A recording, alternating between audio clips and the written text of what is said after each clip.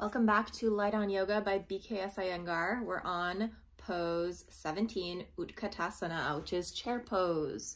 Only 2 stars out of 60 in difficulty. Utkata means powerful, fierce, uneven. This asana is like sitting on an imaginary chair. Pretty straightforward. That's the picture. You'll notice that his shoulders are way up back by his ears. Something I often see in classes is that people have their arms kind of forward like this, or they're kind of hunched in their back, especially if you have really strong or sore, tight shoulders, but you really want to get your arms up and back if you can. So let's see what he has to say about that. Stand in Tadasana, stretch the arms straight over the head and join the palms. Exhale, bend the knees and lower the trunk till the thighs are parallel to the floor. Do not stoop forward, but keep the chest as far back as possible and breathe normally. Something that often you'll hear yoga teachers say is to pull your knees back until you can look down and see your toes. But here his knees are very far in front of his toes. So I am going to take that to mean that Iyengar doesn't think that that's important, that your knees can come very far forward. They don't have to pull back. So he says, stay in the pose for a few seconds, 30 being sufficient. It is difficult to balance in this pose. Inhale, straighten the legs, lower the arms, come back to Tadasana and relax. Effects. This pose removes stiffness in the shoulders and corrects any minor deformities in the legs. The ankles become strong and the leg muscles develop evenly. The diaphragm is lifted up and this gives a gentle massage to the heart. Any doctors out there want to comment on that? I do not know enough about internal medicine or whatever area that would be to comment on that. The abdominal organs and the back are toned and the chest is developed by being fully expanded. It is a beneficial pose for horsemen. Is that people who ride horses? I don't know, but I will say that one of the biggest reasons that older people need to be moved into care homes is that they cannot get up and down from sitting.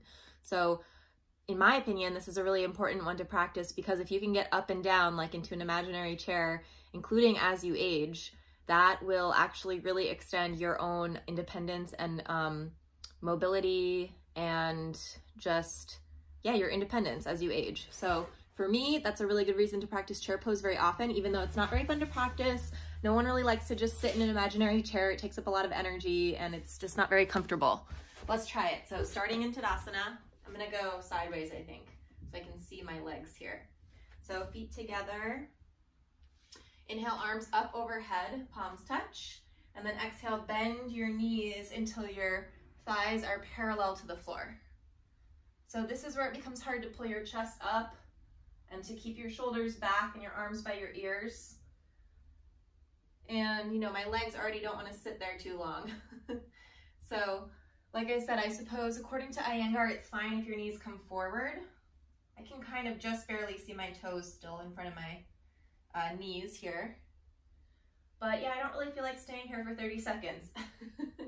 You can maybe just try it out and practice for a little bit longer every day, or set a little timer and see if you can do 30 seconds every day. But he says 30 seconds is sufficient. So I think that that means, you know, 30 seconds maybe for the max. And if you want to do more for extra credit, good for you. But I think 30 seconds is plenty.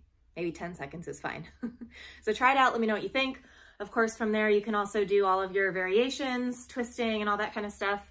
And also if it hurts in any way to do it with your feet together or your arms all the way up and back, just start with a little bit less. So maybe start with your feet about hips width distance. Maybe don't bend your knees quite so deep. Maybe reach your arms forward until you have more mobility each day to bring your arms up overhead. So whatever it looks like for you and however it feels in your body is fine. And just, you know, take it one day at a time. Practice it every day until you get to where you want to be.